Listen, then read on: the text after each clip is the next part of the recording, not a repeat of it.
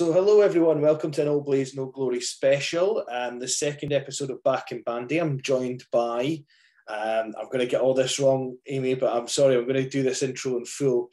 Captain of the Glasgow Phoenix ball hockey team, player for GBU ice hockey, player for GBU ball hockey, player for Caledonia Steel Queens, player for Glasgow Stags, bandy player, and the mother of all kinds of small creatures. Is that about right? Yeah. And Kingston Diamonds. There we go. How could I forget Kingston Diamonds? I was just going through it there. I was like, right, yeah, there we go. Yeah. Oh well, I got all the Scottish-based clubs in there, so it's good to have you on. And one of the reasons we're coming on is because a lot of the girls I know and have coached in ice hockey are now taking up bandy with the new Great British bandy team being put together. So how did you get involved in the bandy setup? Yeah, so it's pretty much the same as the other girls, Beth and Vicky and Ashlyn. We had contact from one of our GBU teammates who had put a message in the chat and said, "Is anyone interested?" And I just kind of put my name forward. Got a call from the coach and we talked about it, and I thought it'd be a great opportunity and decided to go ahead with it. Yeah. Brilliant. And you've obviously you play a bit of ball hockey as well. Do you find that I know that it's a different type of stick, but do you find stick handling with a ball as opposed to a puck is giving you a little bit of an advantage for the bandy? I think it's definitely been helpful. It's a similar concept, but it's when you're on the ice with the ball, you can't really feel it on your stick that much, which is really odd because when you have a puck, you can obviously feel it on your stick. And then ball hockey, you can also feel it's lighter, but so it's kind of a different one altogether, but it's good. Cool. And I know that you didn't make it out to Sweden when they had the first camp there, but if you've been down to some of the sessions in Sheffield and met your teammates and things.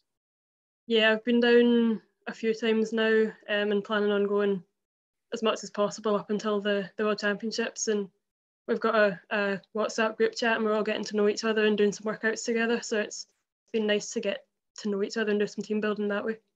So tell us about the workouts. What do they involve? Are they quite elaborate things, or is it like sort of 1K Wednesdays and that sort of thing again? Yeah, there's a lot of different kind of running challenges, and there's some video calls where we kind of meet up and just do whatever we want to do. It's kind of sporadic. You just kind of, does anyone want to do a workout now? And then you kind of all go on. But no, it's a great atmosphere. The people are all really nice. Cool. And you obviously you've been skating quite well. I know you done a bit of figure skating when you were younger and got into hockey. Yep. How do you find it? I suppose that at the moment, if you've only been at the sessions in Sheffield, you've not been on the big ice yet. But how you finding the difference in skating at that sort of slightly lower stance and things that you'll need for bandy compared to your ice hockey stance and your figure skating stance?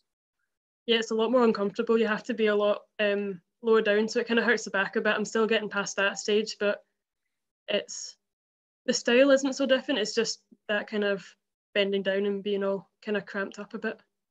Cool. And have you looked up any bandy games online to watch and to kind of get a feel for the sport, or are you just kind of winging it at the moment and taking each day as it comes? A little bit of both. We've seen some game footage, and I've not managed to watch a full game yet, but I've kind of had a look at some highlight videos and some videos we do, like at the sessions down in Sheffield. They would do like a kind of a computer session where you would watch like the different skills and I guess like an analysis session. So it's interesting to see the kind of different style. And I watch quite a bit of football as well, so there's kind of the similarities in position, I guess. Of course, you're a Southampton fan. Yeah. Is that correct? And how did you become a Southampton fan again? I was born down in Southampton, so I just kind of followed along with them. I got a Southampton top for my 4th birthday. I've still got it. It says Aimee Thorpe on the back. And over the lockdown, I started getting really bored, so I took up watching the games, and I've just caught the bug. Brilliant.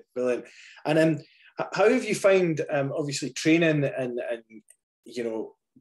we're in this sort of strange time in the world for the last couple of years where we're in the middle of a pandemic. How have you found training and frustrations of that? How have you got past all that?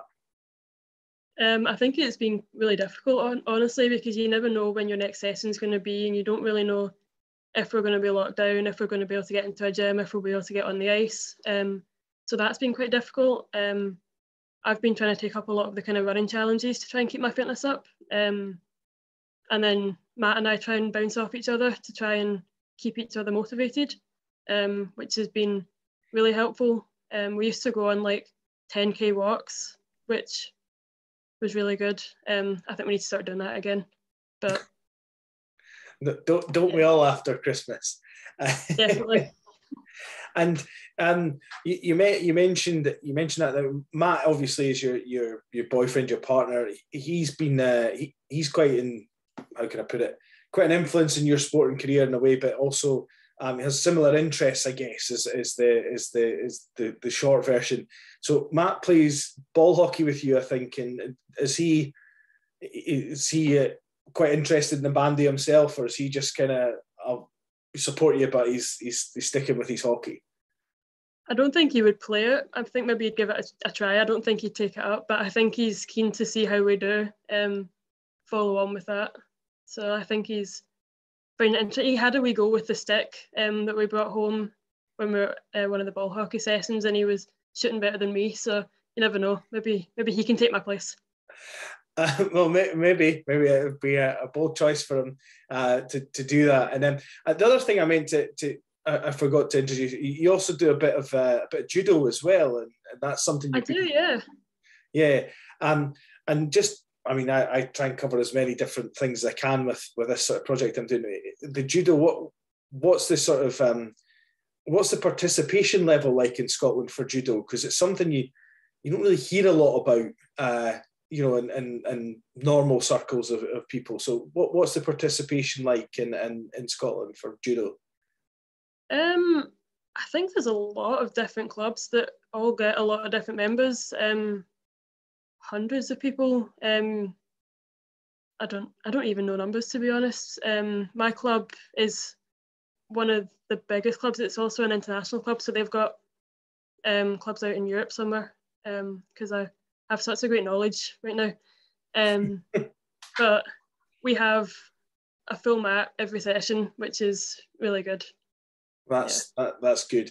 And perhaps you can explain, because this is something that I've never understood, and I'm sure others won't, is what is the scoring system in judo? There's a something called an ippon, and there's a wazari, I think, and yep. I don't know what any of that means. So right. So if you throw your opponent on your back, flat on their back, or if you bridge, so like when your shoulder goes shoulder to shoulder when you're on your back, that's an ippon, and it automatically ends the fight.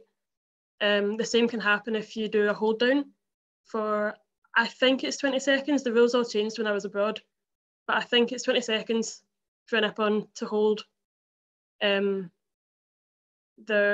wazaris, which is like when you're on your side, you throw them on your side, or you hold them for a shorter length of time, which I think at the moment it's 10 seconds or 7 seconds.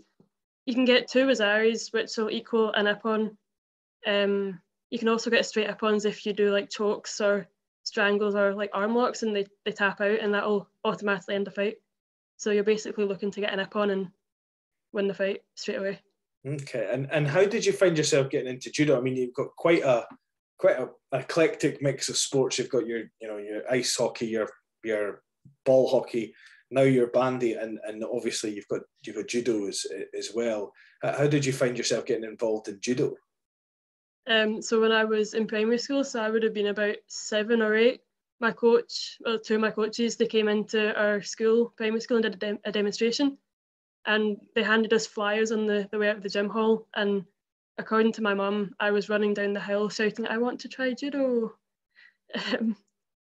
I'd done a load of like dancing and stuff like that, and it just wasn't really my kind of thing, and I was looking for something a bit more, I guess, physical or more my kind of style. I tried it and I just fell in love with it. Cool. It's interesting, as I say, because it's not something that a lot of people talk about in Scotland, apart from maybe when the Olympics are on. But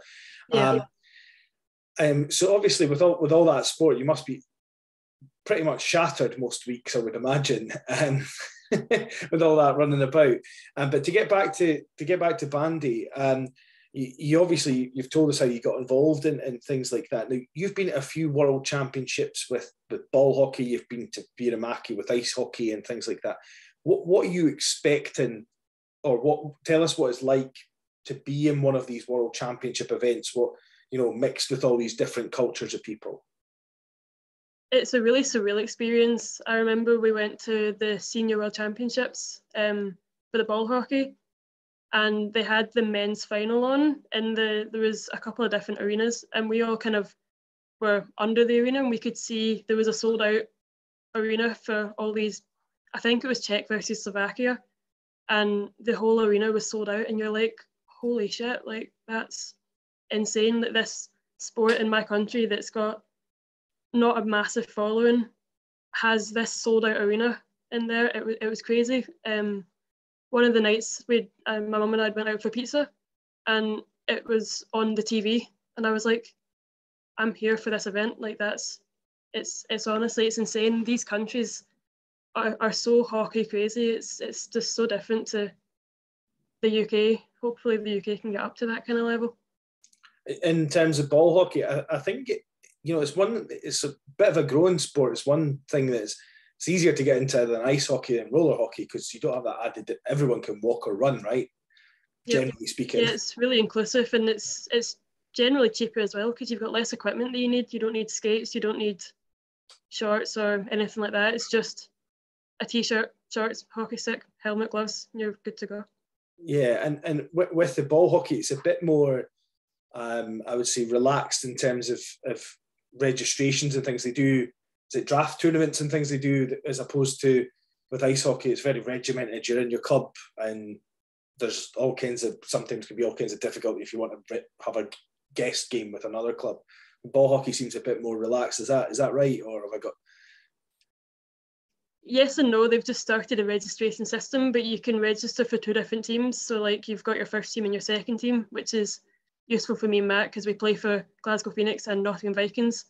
And basically you can play for a team as long as they're not in the same conference, kind of thing. But they are a lot more relaxed, and it's not dead strict like it is in ice hockey, which is nice. And then Nottingham Vikings, how did you end up in tow with Nottingham Vikings? Because it's not exactly around the corner. Yeah, it's a funny story, that one as well. We'd went abroad it was actually in preparation for the junior World Championships. I'd been away in Canada, so I hadn't played ball hockey for much. So they said, we want you to go with the Lions trip, which is like the development squad, for a camp. And I went, and I really liked the coach's style.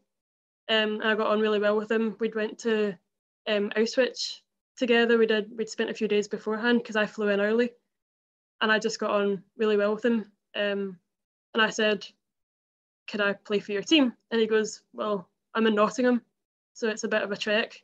And I was like, I spoke to my mum, I was like, would you drive me to these games, And then we ended up committing to that. And then I remember I messaged Benny, the coach. I said, what would you say if I could get you the top point scorer for my team? And I was like, in the league? And he's like, you're kidding me. I was like, I can get you him. So we kind of come as a package deal now, which is good. That's nice. So it kind of helps that you Matt have been going out for recruiting, I guess, for all your various clubs.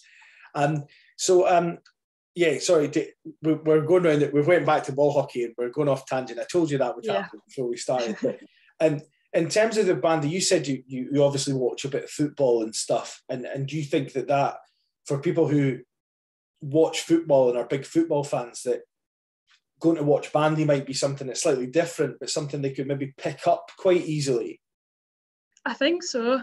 Yeah, I'm not 100% sure on the rule crossovers at the moment, because I need to do a bit more research for that. But I think it's definitely something that would be really good to get people into something a little bit different. Get people talking about, I watch bandy. Oh, what's bandy? And it would start a good conversation. So I definitely think football would be a good way to help catch the sport on. Yeah, yeah. And in terms of bandy in Britain, obviously you've mentioned ball hockey's growing, and ice hockey's been growing for a while. It'll be stunted, I would imagine, at the moment by COVID and the fact that ice rinks aren't all reopened yet. Murrayfield's not reopened. Bracknell is shut altogether, it would seem. But what do you think the biggest challenges are for bandy in terms of growth in the UK? Obviously, the big one for me would be the size of ice pad, but what do you foresee as the biggest challenges for bandy? Yeah, the ice pad definitely is a big challenge, I would say. I think also maybe getting hold of the equipment and even just getting the sport out there might be a bit different, because obviously I think we import our equipment from Europe, which probably has a lot of costs that are involved. And I can't imagine shops over here just stocking them just for fun, because obviously it's a vicious cycle where you need the stuff to get started, but then you need the interest to get the stuff. So I think that's supply and demand. That's a very fair point as well. I mean, the sticks, and I think I was told I was right by Beth about this, look a little bit like sort of shinty sticks. Now, obviously, we can't go and give people shinty sticks and tell them to go play hockey, because the ball would go flying all over the place, quite frankly, because they're lofted shinty sticks. But, I don't know. I don't know if you know this or anything, but is that something that's all being supplied to you guys through your involvement with the bandy, or is that things that you've had to go and buy yourself? Well, everything we've had so far has been supplied to us, which has been absolutely amazing. Obviously we need the support to keep that up, but we've been given our sticks, and I think we'll be getting everything else out there, which will be honestly such a big help for us. That's one thing that's been really good, is that we haven't had that financial commitment to the team, because they've been helping us out an awful lot with all of that. Yeah, and of course you've for you, a lot of them are ice hockey players that are. I presume that the majority of the players in the squad are ice hockey players who are now going to try bandy, as opposed to being maybe hockey players or shinty players or whatever that are now going to try bandy. Is that right, or is there anybody that is completely randomly there who's never played ice hockey? I think everyone's got a decent skating experience and hockey of some sort. I think we've got a few European players that are simply bandy but might play hockey on the side, but I could be totally wrong there. But yeah, I think everyone's got some sort of hockey involvement. Cool. And for folk that want to maybe give bandy a bit of to give it a bit of a follow, or to give it some support, I think there's a crowdfunder. I shared it on Facebook not that long ago, before we started recording. Is that the best way to obviously financially support it? But is there anything that you would recommend for people to go and check out to maybe see if they like it or not? Yeah, I think sharing the pages would be a big help if you can't financially contribute to the team, because you might reach someone that can help. And even just having the support of everyone that's been supporting us along the way is honestly incredible. But I think just get out, reach out, get involved, see what you can offer, have fun, give it a try. Fair enough. And I suppose that's how you have so many sports. So to veer away from sports a little bit, yep. Obviously we know that you've got quite a lot, well, I know that you've got quite a lot of, I guess they're all rodents, maybe they're not all rodents. We've actually got an amphibian now as well. You've got an amphibian now as well. So what is the small creature count in the Thorpe household now? Right. So we've got 8 guinea pigs, 16 rats, 2 hamsters, and an axolotl. What's an axolotl?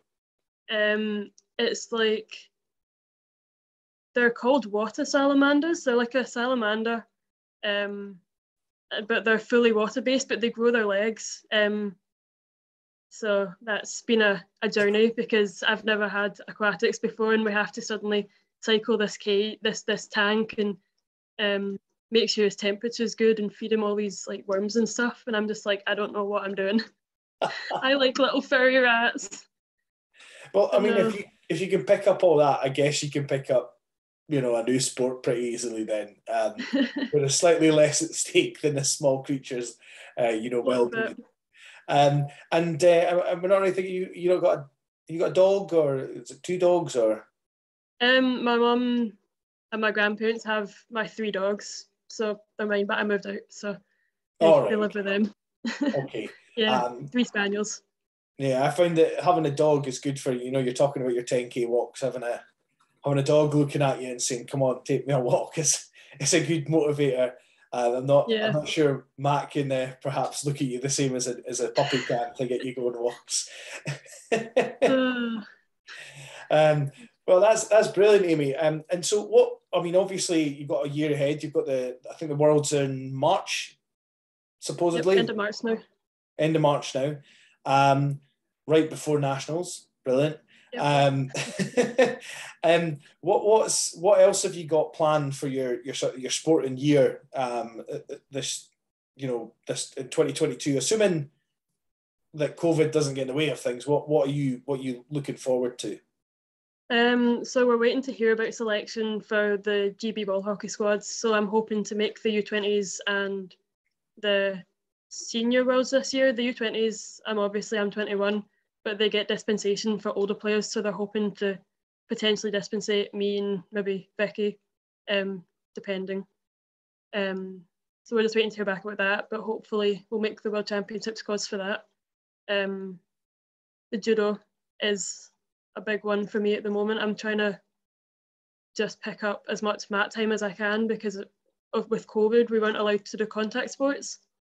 So there was a lot of missed mat time there. Obviously, I'd missed 4 years of judo from being abroad and the time in between that and whatnot. So it's just kind of trying to get back to where I was with it. So a lot of different tournaments just when I can, and then obviously the ice hockey, GBU, Steel Queens, Diamonds, Stags, just as much ice time as possible.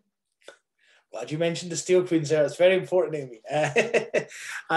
But yeah, I mean, it's obviously you've got a lot on, and hopefully, you know, I know that COVID comes and the restrictions seem to hit the indoor contact sports first, like judo, even five-a-sides. I understand were suspended for the last few weeks, or are suspended until the 16th or whatever.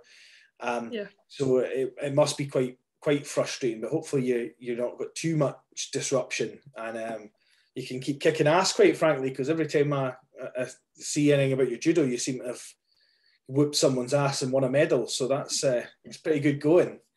That's fantastic. I can't remember what I was going to ask next.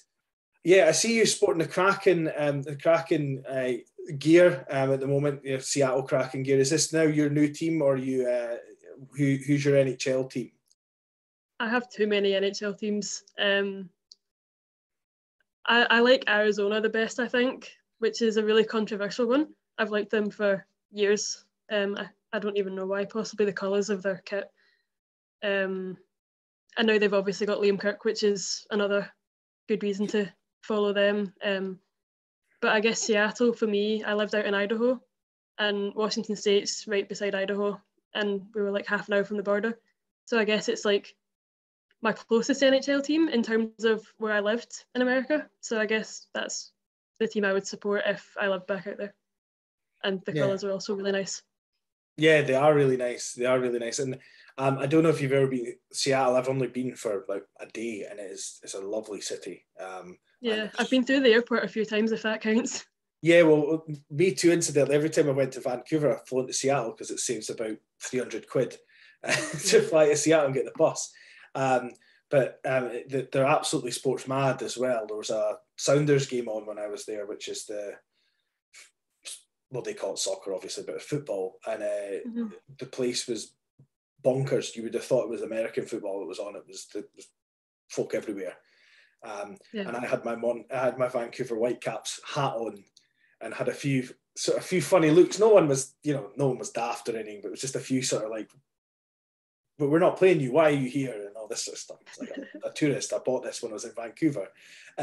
So, no, brilliant. And I hope Seattle do quite well actually in the next, their season. Kind of maybe not winning it all, but it'd be good to see the new teams do well. So, lastly, is there anyone you want to give a big kind of shout out to, and then that way you can kind of force them to watch the YouTube hit? Let's go for my family and Matt's family, and all of my teammates from every single team. Well, that's pretty good going. I've just covered the whole of the UK. Yeah, pretty much, yeah. And obviously, because we should give a special shout out to Vivian, of course, because without your mum, it sounds like you maybe wouldn't be doing all these mad sports and traveling about the country. Definitely. Yeah. She'll be longing for the day you get your own driving, or you passed your test yet. I don't know. It's been. Yeah, I'm driving now. I think she's a bit lonely without me. And lastly, and this is a point, it's more a point for me. I just want to check, have you gotten a spare garage key cut now so you don't miss your Bandy Worlds or anything like that? Not yet. We need to get that sorted. For those of you who don't know, Amy's boyfriend went to work and took the garage key, and Aimee had to miss the game because her kit was in the garage. Yeah. Whoops. Sorry, Rambo. It was to be fair, Aimee, it was one of the more like sort of unique issues that we've had with people not coming to games and stuff. So hopefully not something we have again. No, hopefully not. It made me chuckle, and it was a bit of good fun. So it's all good. It's all good. Yeah. So thank you so much for your time, Aimee. I appreciate that coming on a I don't even know what day it is. After Christmas and New Year, you don't know what day it is, right? It's Wednesday. I was looking at the calendar. Coming on a Wednesday night, in the evening after you've had a long day or whatever. It's brilliant to have you on. I know that you're doing a lot of uni work and stuff at the moment. Obviously, you've got a full plate of sport and small animals and family and all kinds of craziness. So to take time out to do this and to, give me some content for my site and to support Bandy and stuff is brilliant. So thank you so much. Well, thank you for having me. It's been really good. Cheers.